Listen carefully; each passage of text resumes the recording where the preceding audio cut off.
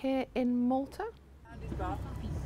So the only official thing we had to do here in Malta in the end was to do a fireside chat with Home Keller. Home Keller is this wonderful man who's like an angel for the music industry, who is German, but he has a foundation here called the Kennap Foundation that he works with, based in Malta. And 2 years ago I heard about this initiative about trying to bring to life an open database of musical works, and he got in touch with me about how the music makers would author into such a space and help create a verified database of works. And it's very interesting to me because he is somebody outside of the music industry who sees it's so ripe for innovation and kind of an overhaul.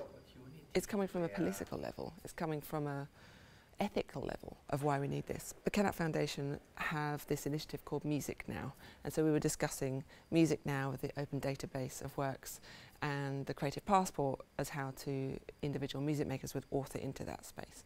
So it's a very exciting project and really, really good to catch up with him. And hopefully he's going to have some good news on the 29th of November. So thank you very much to Home for putting that together. It was a really great evening.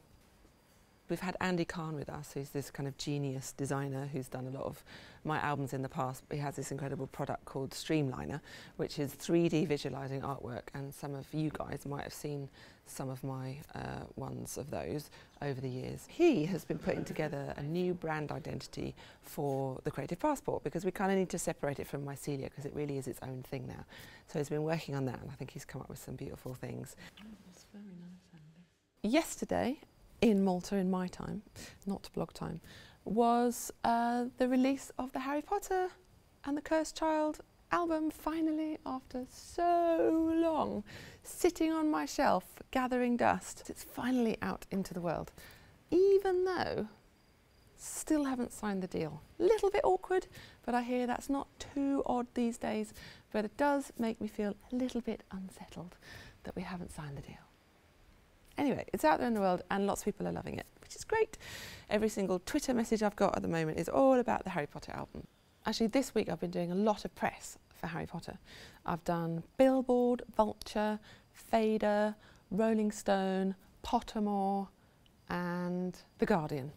So thank you everyone for those interviews. I think they're all up already actually, apart from maybe The Guardian one. And on the release day, we found ourselves on a boat out in the Mediterranean. It was wonderful actually, got to swim in the sea, and I really just kind of, just for a moment, soaked in the happiness of finally this album coming out into the world. So before I say goodnight and go, I'm just going to tell you about another Goodnight and Go, which is that Ariana Grande sung Goodnight and Go, her version, on BBC One. And it was very exciting because we saw lots of people in the audience singing Goodnight and Go, singing the chorus that I wrote.